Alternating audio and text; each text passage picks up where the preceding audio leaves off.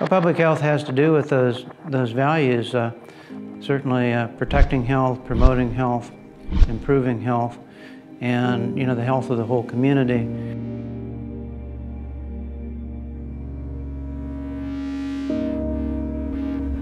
For me, what inspired me to work for public health is a very personal reason. I had a brother that lived with AIDS, diagnosed 21 years, that passed, it's now 10 years ago. And that was really hard for my family, myself, but watching him over the range of those 21 years, it's the thing that got me up every morning to come to work, to go into the jails, to go into the homeless shelters, because I was reaching people that would not have been tested otherwise. Having this disease in your home, having to come to work for 8 hours and deal with it, or the locations that I mentioned, and then having to go home as well, was the biggest challenge for me. And especially in the end, when he was ill and he was leaving us, it was watching that process every day, and wanting to be of service to anyone, any family member that ended up with another family member, hoping to be able to reach them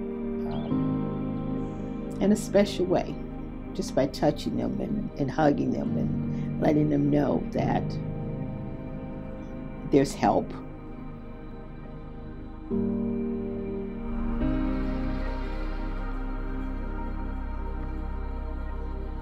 I had a brother-in-law who had died of AIDS 25 years ago, and I felt like it would give me an opportunity to do something for him.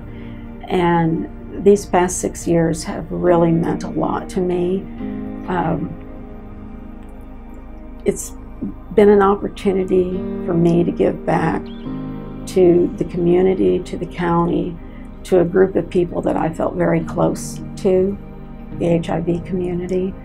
So I feel very blessed to have been a part of the health department and to be able to be here and do this work every day. The focus of public health is how do you make the population as a whole, the community as a whole, safe, how do you keep them healthy, and how do you prevent disease from affecting a community. You think about the mission statement for the Florida Department of Health, which is to promote, protect, improve the health of everybody living in Florida. And that's really our, motto as well in Monroe County. In fact, we'd like to be the healthiest county in the state. Really our motif is prevention, and I mentioned the HIV work. That's great for public health because most of our patients are so well controlled. But every day we counsel our patients.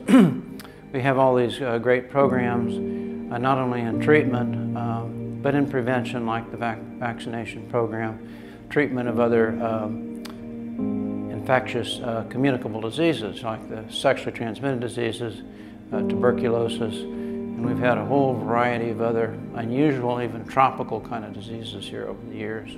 I've lost some friends to the disease. I've lost some family members.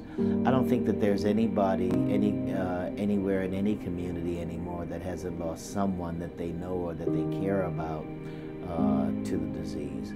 So it's really important to be active. And so some of the things that we've done is we've brought awareness, if you look for the bottom line, affect of our efforts.